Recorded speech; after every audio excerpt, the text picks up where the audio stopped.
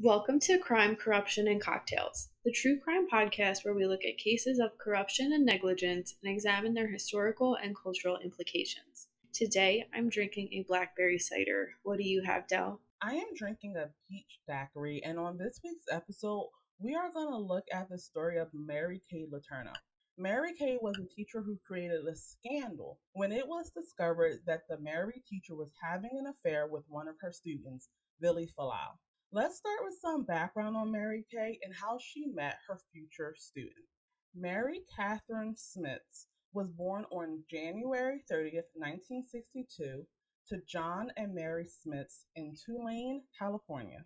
She was raised in a strict Catholic household, and her father was a successful local politician. Her father's career ended when the public found out about his extramarital affair with a former student with whom he had two children. This part of her childhood is something that she repeated in her later years. Mary Kay attended Arizona State University and met her future husband, Steve Letourneau. They married in 1984 and had four children together. She later stated that she was not in love with Steve and only married him because of her parents urging her to. They moved to Alaska and then to Washington, where Mary Kay graduated from Seattle University with a teaching degree. She got a teaching job at Shorewood Elementary School, where she taught second grade. And this is where she met Vili Fualaau, who was one of her students in her second and sixth grade class. Their relationship started platonically and turned sexual in the summer of 1996 when Vili was 12. On June 18th, 1996, police came upon her in a car with Vili in a marina parking lot. She was seen jumping into the front seat while Fualaau pretended to be asleep in the back. They both provided false names when asked for identification, and Fualaau lied about his age. He told the police that he was 18. Letourneau said that she and her husband had gotten into an argument and that Fualaau, who she said was a family friend who had been staying with them that night, witnessed the argument and ran away upset. She said she left to find him. Letourneau and Fualaau were taken to the police station where Fualaau's mother was called. The mother was asked what should be done, and she said that Fualaau should be returned to Letourneau's house. She later stated that if the police had alerted her to the fact that Letourneau had lied about Fualaau's age and what had occurred in the car, she would not have allowed her son to go back to Letourneau's home. Steve's family and friends had become suspicious of Mary Kay's relationship with Vili. They contacted the police, and Mary Kay was arrested on August 4th, 1997, on 2 counts of felony second-degree rape of a child. It was then that they discovered Mary Kay was pregnant with her and Vili's first child. Their daughter was born while Mary Kay was awaiting sentencing on May 29th, 1997. The prosecution wanted 6.5 years, but after a plea agreement, Mary Kay was sentenced to 6 months, with 3 months being suspended. Her plea agreement didn't require her to register as a sex offender, but she did have to agree to not have any contact with Vili, any of her children, or any other minors. This story was picked up by the tabloids as people close to Mary Kay said her mental health took a sharp decline. Even though Mary Kay was under strict instructions to stay away from Vili, she did not listen. 2 weeks after being released from jail on February 3rd, 1998, Mary Kay was caught by the police in a car with Vili near his home. They again provided false identification, and Fualaau told a detective that he and Letourneau had kissed frequently and that he had touched Letourneau on the thigh, but that no sexual intercourse had occurred. There was evidence the two had met several times since Letourneau's release from jail. While serving her second jail sentence, Letourneau gave birth to her second daughter on October 16, 1998. Because of her notoriety, Letourneau was unpopular with other inmates. She, quote, sassed guards and balked at work, end quote, and reportedly, as punishment for this, spent, quote, 18 of her first 24 months, end quote, in solitary confinement. In one instance, Letourneau served 6 months in solitary when letters she tried to send to Fualaau were intercepted. Fualaau dropped out of high school, and his mother was granted custody of his 2 children. He struggled with suicidal depression and alcoholism, attempting suicide in March 1999. In 2002, Fualaau's family sued the Highline School District in the city of Des Moines, Washington, for emotional suffering, lost wages, and the cost of rearing his two children, claiming the school and the Des Moines Police Department had failed to protect him from Letourneau. Following a 10-week trial, no damages were awarded. Letourneau was released from prison to a community placement program on August 4, 2004, and registered the following day with the King County Sheriff's Office as a Level 2 sex offender, which indicated that she is likely to reoffend. After Mary Kay's release from prison, Fualaau, now 21, petitioned the court to lift the no contact order.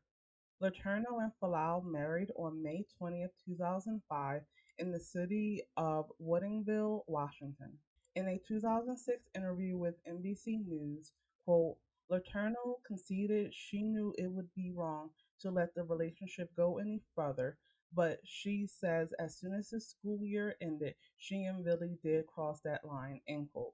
She said that, quote, it did not cross her mind, end quote, at the time that having sex with Fualaau would be a crime. On May 9, 2017, after almost 12 years of marriage, Fualaau filed for separation from Letourneau, but later withdrew the filing. The couple did finalize a legal separation 2 years later in August of 2019. Letourneau died at the age of 58 from cancer on July 6, 2020, at her home in Des Moines, Washington. Fualaau and her family were at her side despite the divorce. In her last will and testament, Letourneau left much of her estate to Fualaau. Jenny, what do you think of the Mary Kay Letourneau story? I remember hearing about this case for the first time when I watched a Lifetime movie about it. It's just gross. I don't know like what else to say. I think that's the best word to sum it up. It's really troubling and she definitely deserved to be in jail, and it's ridiculous to hear her say the first time they had sex she didn't think it was a crime. What about it isn't a crime? That they loved each other, it doesn't matter. He's 12 years old. It's disgusting. We all know that's morally wrong, it's criminally wrong, it's inexcusable. I think it's really wild that they stayed together as long as they did too. I remember SNL when they got married making jokes about it and saying that, the bride wore white and the groom wore Spider-Man, trying to insinuate that he was a child still. So we'll talk a little bit about this later, but it really did just seem that everyone was making a big joke out of it. And despite what his mom said, I feel like she did really support this relationship and let things happen. I will say I never knew that Vili was depressed and suicidal and turned to alcohol after this. And I didn't know about her time in jail and her attitude either. So I think that's kind of interesting. It definitely seems like she was a pretty entitled person. What about you? Yeah, I definitely agree with you. I think this case is gross and disgusting. And I think that the fact that she was given so many chances to realize that her actions were wrong, and it just seems that she didn't care. I do not believe that a well educated person like Mary Kay didn't know that sleeping with a child was illegal. I don't believe her.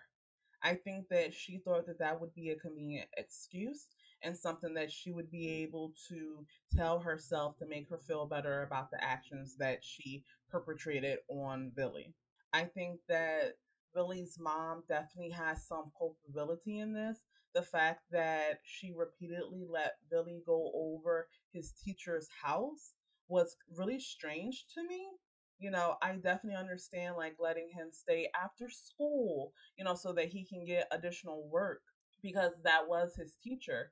But once he was moving on to the higher grade levels, I'm not sure why she didn't sense that something was wrong with this relationship and that it had gone a lot further than Vili and Mary Kay were leading her to believe. I do think that she got a really light sentence. And I also think that it's strange that after the first time that she was charged, she wasn't required to register as a sex offender. We're going to talk about the gender disparities a bit later, but I definitely think that that was owed to her gender and her attractiveness. Yeah, that is really shocking and pretty upsetting too. I would say that she didn't have to register as a sex offender. What does it take then in the state of Washington? Mary Kay Letourneau's case shed a light on the abuses and exploitation of children that can happen within schools. According to the U.S. Department of Education, 1 in 10 students will experience school employee sexual misconduct by the time they graduate from high school. 60% of the victims are female, typically from low income backgrounds, and 75% of the perpetrators are male. Research has shown that school employees whose jobs include individual, isolated, or alone time with students, such as music teachers, coaches, and counselors, are more likely to engage in sexual misconduct. One teacher offender can have as many as 73 victims, according to a 2010 GAO report. While studies of the effects of school employee sexual misconduct on victims are limited, we do know that victims of sexual abuse by any adult suffer serious psychological, physical, academic, and behavioral consequences that can last a lifetime. Victims of sexual abuse are more likely to have problems with drugs, alcohol, or substance abuse, and they often struggle with long term symptoms such as chronic headaches, fatigue, sleep disturbance, recurrent nausea, decreased appetite, eating disorders, sexual dysfunction, suicide attempts, fear, anxiety, depression, anger, hostility, and poor self esteem.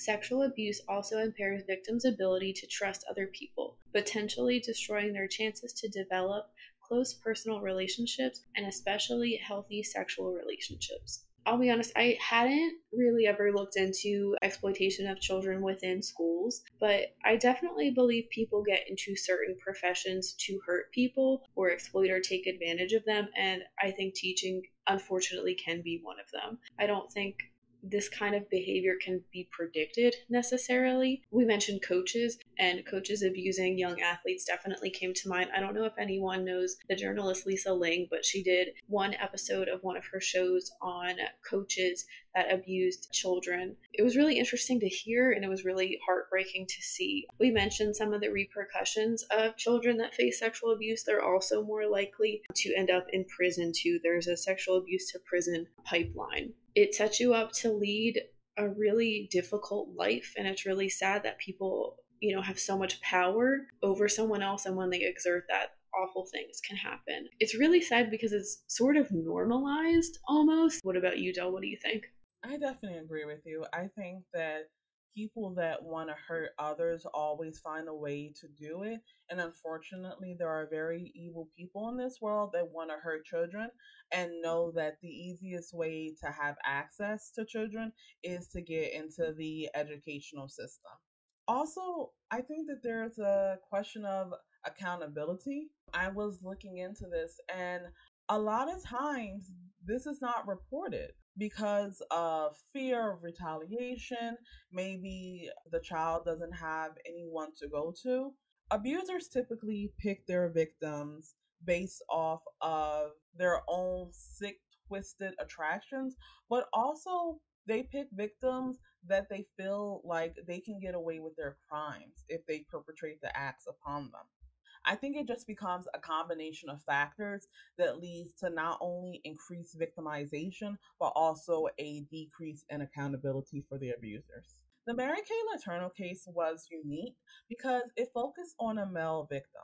While the general public agrees that abuse is wrong, there is a societal downplaying of male victims, especially when their abusers are females.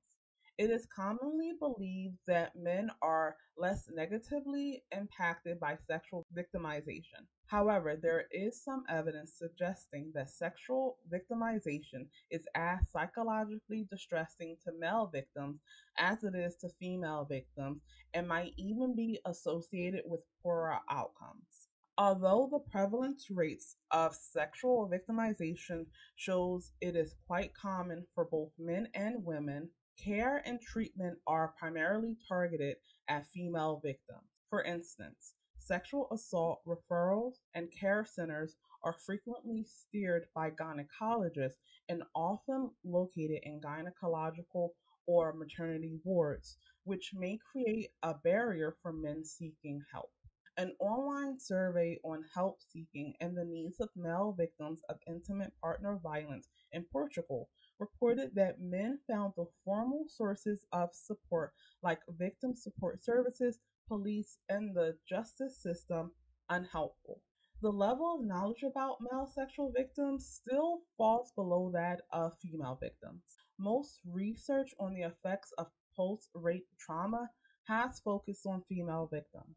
Jenny, what do you think can be done to increase the supports available to male trauma victims? I think on one level, it starts with breaking down these really harmful stereotypes and ideas about men that we have within our culture. I think in a lot of Western culture that they always want sex, that they can't be raped and they're expected to be having sex. And if they're not, they're losers. We need to believe male and female victims of assault and really validate them. I'm glad you brought up the need for services for men because everything that I've really seen is for women, which is definitely needed, but men need services as well. And I'm sure the way you would treat a male victim would be different than a female victim. So I would say probably more funding to get these services known, created, funded, publicized, all of that. I think part of this too might deal with better sex education that might be able to play a role in increasing support and ensuring children or victims of any age will be respected when they come forward. And I think part of that sex education is really teaching people about their bodies, when to know something isn't right, when to know you're uncomfortable, and what to say. Because no one should be put in a position where they can't say no and they are not being taken seriously. What about you? I definitely agree with you that we need to have a concerted effort into increasing the funding available to places that support male victims. And I think that as a society, we need to make sure that we're not reinforcing toxic masculinity and all of the things that go into that. One of the ways that we can do that is, like you said, having that comprehensive sexual education that really talks about female victims and male victims and the unique signs that go into, because I remember in school they would tell you, okay, these are the typical signs that someone's been abused. But when you look more into the actual studies, they use females for that. And the question is, can that be applied to males? Well, we don't know because the research has not been done. When many people think of this case, they think of the double standards that exist when discussing cases involving male versus female predators, especially again when the victim is male. The media has painted a vastly different picture when it comes to male versus female offenders. Male offenders are often given longer sentences, and it's less likely people believe that they can be rehabilitated. Male offenders are often seen as creeps, which they are, but somehow female offenders don't receive the same treatment. People often praise males who have had relations with their teachers, but that definitely minimizes the severity of the teacher's crimes. Jenny, what do you think of the double standard that exists between male and female predators? First, I definitely agree that there is a double standard. I think it's finally starting to change based off of some critiques of media that I've seen and what I've seen on social media, for better or for worse. But I think it's hard for people to understand that women can be sexual predators. And again, I think that comes from our society, really, that we don't view women as sexual, sometimes even having like a real sexuality or enjoying sex. And like I said, the idea that men always want sex, male, like we said, male predators are creepy, and female predators, they get these like cute and sometimes sexy nicknames. They're cougars. Their victims are applauded and not seen as victims. So many times people would say, "Oh, I wish she was my teacher," to Mary Kay Letourneau or some other teacher that was caught having sex with a 14-year-old student. So I think once our culture gets more educated, that will change. And I hope that does continue to change. Yeah, I definitely agree with everything you said. I think that the double standard is real, and I think that it's one of those things of people are way more cautious of putting negative labels on female offenders, and I think that they are way more apt to try to high five victims, which is so strange because we talked about earlier the psychological impact on victims, and we talked specifically about what happened to Bilal and the trauma that he suffered. And he's someone who ended up marrying his offender. And that's definitely rare and not always the case. So when you put it into that perspective, I think that we definitely need to make sure that we are not creating additional expectations on male or female victims of female perpetrators to somehow think that their abuse was okay. To think that, oh, it could have been so much worse because I could have had a male doing it. I just don't think that that's right. And I think that we are creating additional barriers for people seeking help from abuse if we try to treat the abuse as not that bad or not as bad as it could have been. That wraps up this week's case. Thank you for listening. Let us know in the comments what you think about the Mary Kay Letourneau story. You can read more about this case and how to support us in the links below. We will be back next week with a brand new episode focused on the death of Lavina Johnson. As always, stay safe.